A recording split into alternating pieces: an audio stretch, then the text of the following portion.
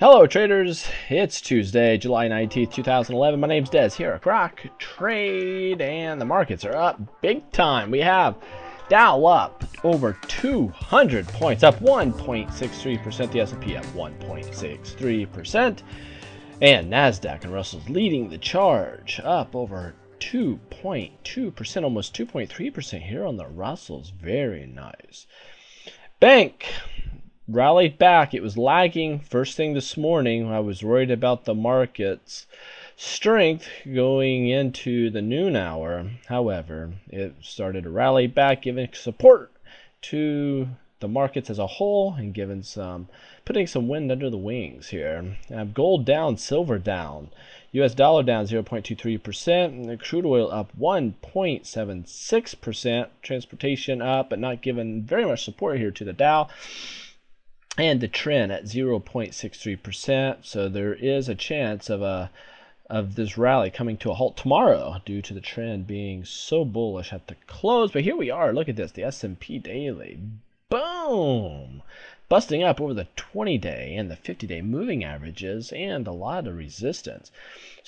Really rounding out the day quite strong. We're right in the middle part of this big symmetrical triangle. You can see the triangle with my blue lines coming here, and we are heading northbound. The problem is we have not crossed over the histogram on the MACD. This is the MACD using the filter 5, 9, and 2.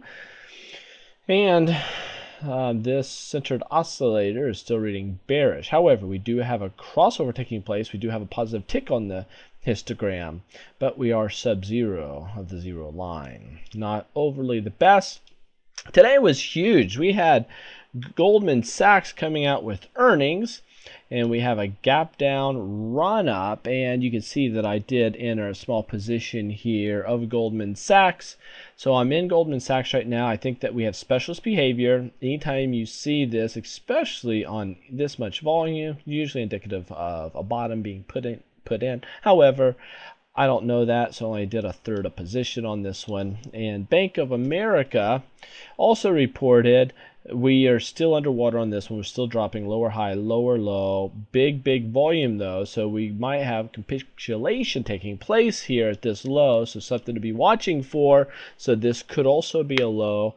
And then we have WFC, which is Wells Fargo, doing extremely well on some really nice volume. Big pop here over the 20 and 50-day moving averages. So we have some strength taking place on the financials, and the financials desperately needed this, and thus the markets needed it.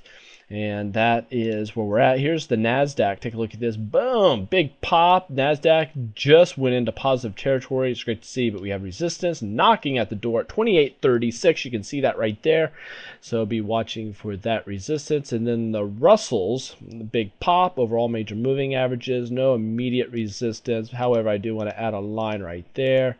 And I would say that would be our next area of resistance. 847, 848 is it. There it is. So a couple things for you. I want you to look at this. We have, when you go to our website, please click on this button right here, like, and like us. I would certainly appreciate that. And also all the YouTube viewers, please click like. It only takes you a second. Take care and safe trading.